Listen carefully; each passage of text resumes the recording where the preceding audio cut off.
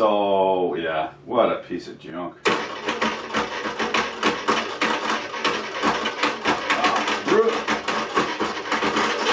Gentlemen, welcome back to the shop. Today we're going to go through one of these here rotor speed controllers. What for, reducing this down from Mach 18. We're going to take it right apart, see if we can't get this Jesus thing to chooch just a wee bit slower.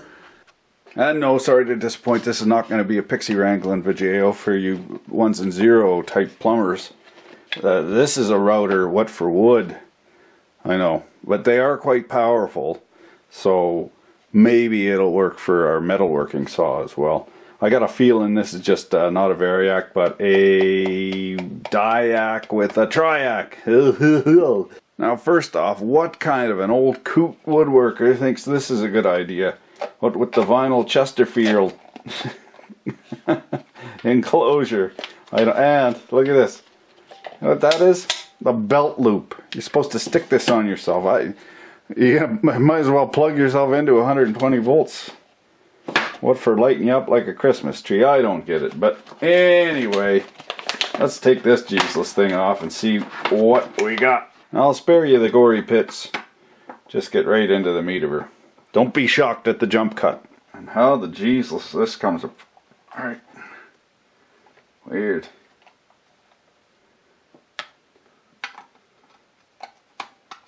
Why you no come? Oh, there we go. Just need to yell at it.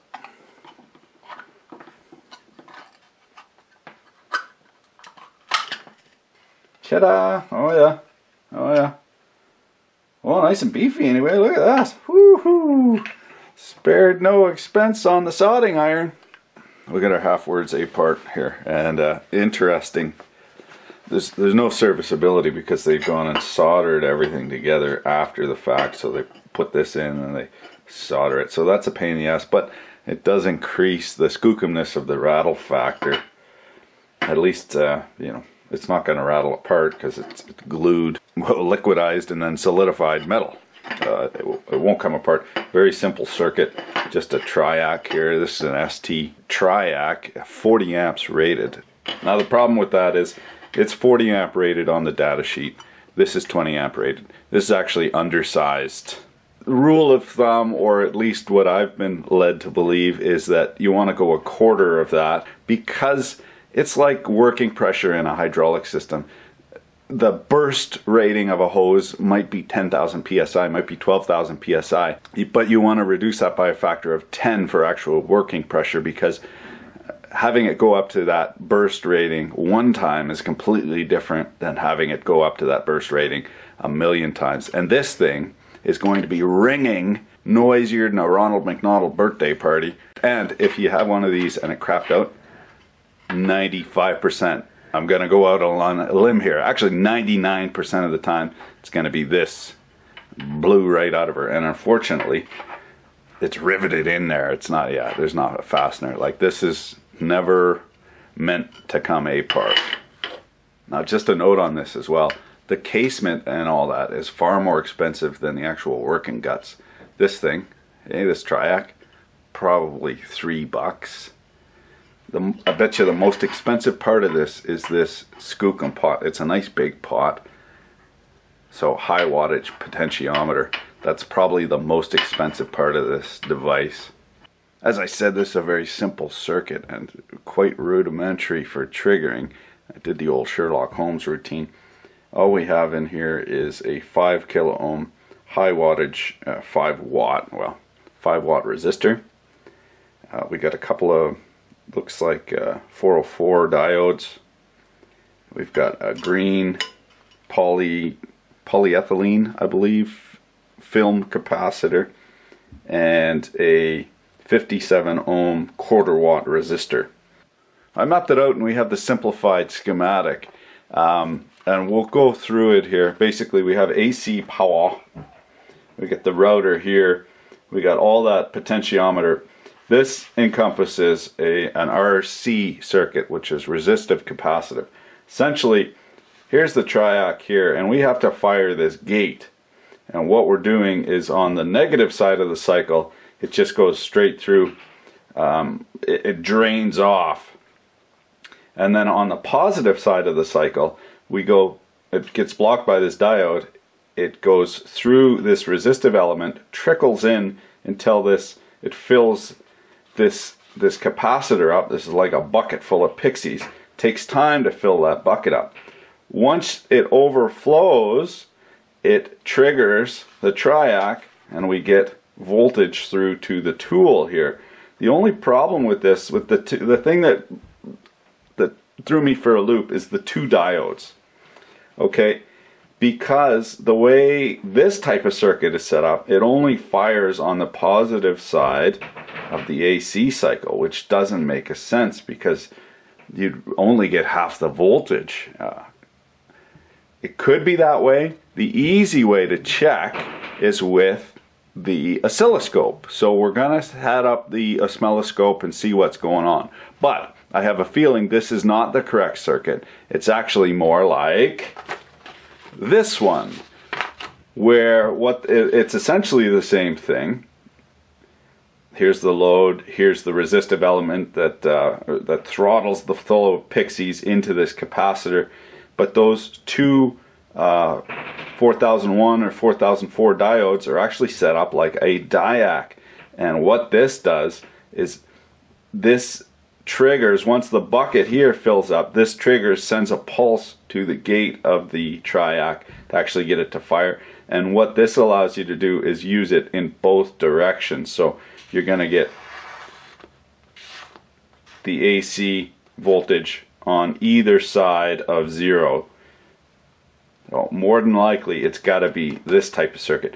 Very rudimentary, especially considering this is switching up to 20 amps, and you're going to get, like in plumbing, if you turn your faucet off right away, you get a big fucking water hammer, ba-bang!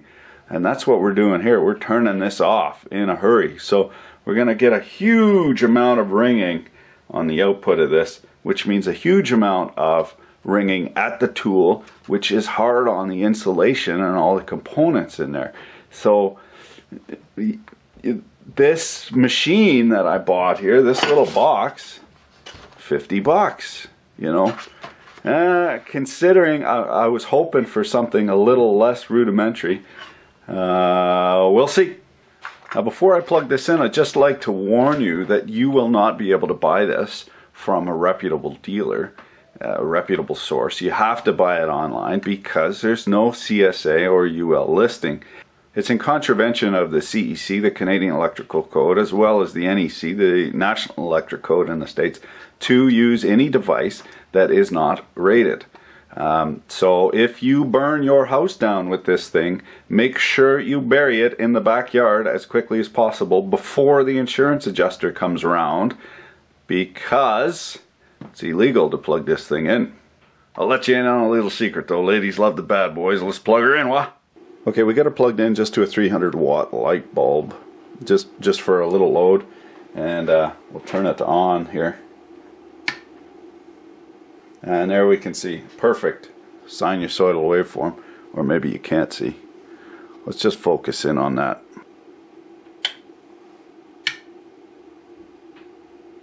Oh wow. Wow. That's total fucking bullshit. We're only getting the positive side. We're not getting any negative. So this full, yeah, that is just bullshit. We're getting 27 volts. Root mean square. Here we're getting 70, but we're only on the positive side. We're only triggering on the positive side. And there we're up at max. We've saturated about 3/4 of the throw of the pot. Now the most we get out of that is 90 volts. And we're only getting the top side. So it is that crappy trigger circuit. Yeah, this thing's a piece of fucking junk. Wow. So that is the circuit that we have, and we're only triggering on the top side of the waveform. If we had the better triggering circuit, because that's a triac, we can do that. If we had the better triggering circuit, you would see this go up and back down. So you get, yeah. And there's a very interesting effect because it's only pulsing on the top side. You can actually see you can actually see the pixie dance. Look at that. You see it pulsing and clicking there. That's what's happening to your tool. And if we look at the scope on what's going on there, if you look, we're only at 30 Hertz. So that triggering circuit isn't getting enough jam. It's not getting enough electricity, electrons, to fill up that capacitor to actually trigger it at 60 Hertz. But if we give it a little bit more, it jumps up to 60 Hertz. This is the little pulse of power that you're getting 60 times a second. And again, I can't believe they're using such a crusty triggering circuit, because ideally, well, not realistically, you would design this so you get both sides. At least you get some power out of this. This thing is only good for very slow speed and low torque applications. So that BS in the description that you get full torque at all speeds is, yeah, total BS. Absolute total BS. And the proof is in the pudding. Okay, now we got to set up on the tool. Let's have a wee look at this under inductive loading. So we're all hooked up. There's a 60 Hertz signal. There we go.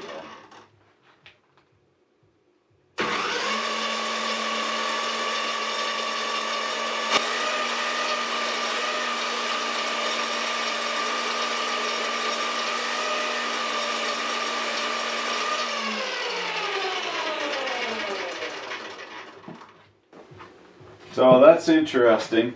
You can even hear the saw is struggling and not running very well. So here we can see where the triac triggers and then all this ringing down below.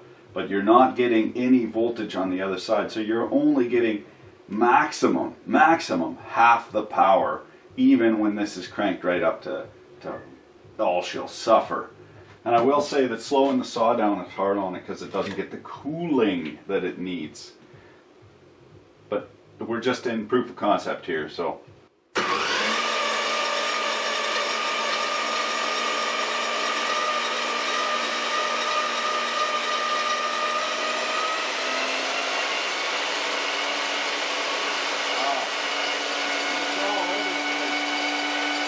Yeah, that's pretty much no good for nothing. And did you hear it there ramp up? Because it's got no control, speed control. It doesn't know what it's outputting. There's no feedback loop. So yeah, what a piece of junk.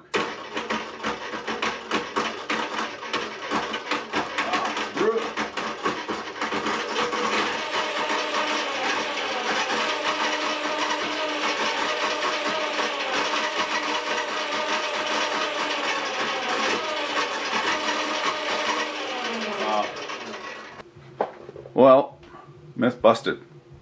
The reviews on these are good, but they're junk.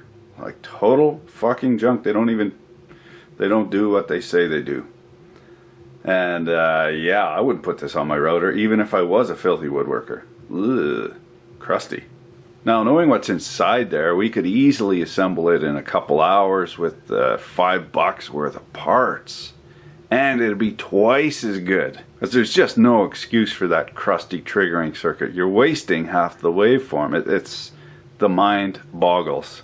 And the interesting thing about it is universal motors, of course, will run on DC because they're self-commutating. Now, if we rectify and have a DC bus, that also means that we can give ourselves some turbo boost. Who doesn't want more powerful tools? The gears, they are grinding. Thanks a lot for watching. Keep your slick feeling nice.